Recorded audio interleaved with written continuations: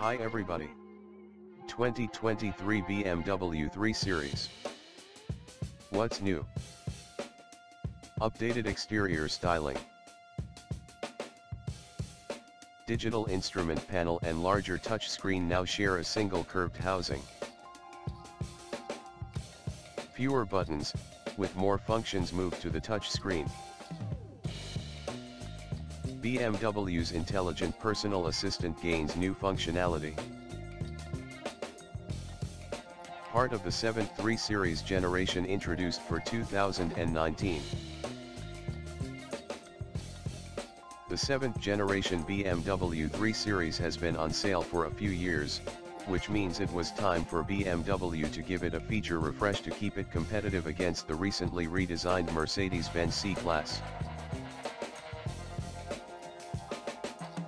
We knew a styling update would be in the picture for the 2023 BMW 3 Series and feared the beaver-toothed grille from the 4 Series and M3/M4 would transition to the mild-mannered luxury sedan, too. Thankfully, BMW hasn't fussed with the exterior too much. The grille is slightly wider than before, the headlight cluster no longer has the little notch in the middle, and the front and rear bumpers feature sharper angles, giving it a more modern look. There are significant changes to the interior, however. For starters, the 12.3-inch digital instrument panel and central touchscreen now share a singular curved housing running BMW's latest iDrive 8 software. The new software makes the BMW intelligent personal assistant smarter, with improved natural language voice recognition and additional features, including the ability to open and close the windows or the sunroof through verbal commands.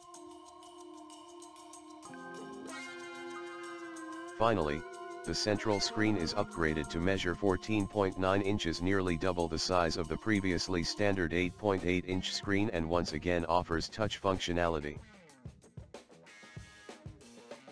BMW has also streamlined the center stack control layout. There are almost zero dedicated physical controls for the climate system.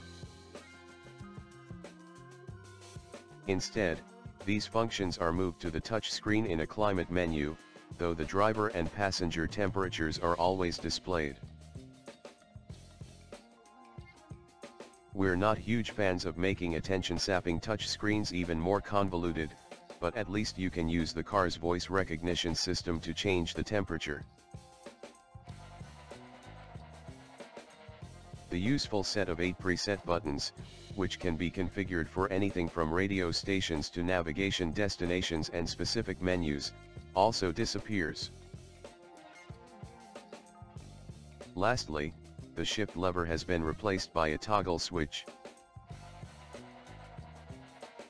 All these changes make for a compelling entrant into the compact luxury sedan segment, but the 3 Series will face stiff competition from the redesigned Mercedes-Benz C-Class, the stylish Audi A4 and the up-and-coming Genesis G70. Read on for our thoughts on how the updated 3 Series fares. Which 3 Series does recommend? If you have a spot to plug it in, the BMW 330e is our recommendation. Its price isn't much higher than the base 3 Series, yet it comes equipped with a plug-in hybrid powertrain supplying an estimated 23 miles of pure electric driving before switching to gas-electric hybrid operation. And models manufactured in North America may qualify for a federal tax credit and potentially other incentives. For new car buyers, these incentives could actually make it the least expensive 3 Series.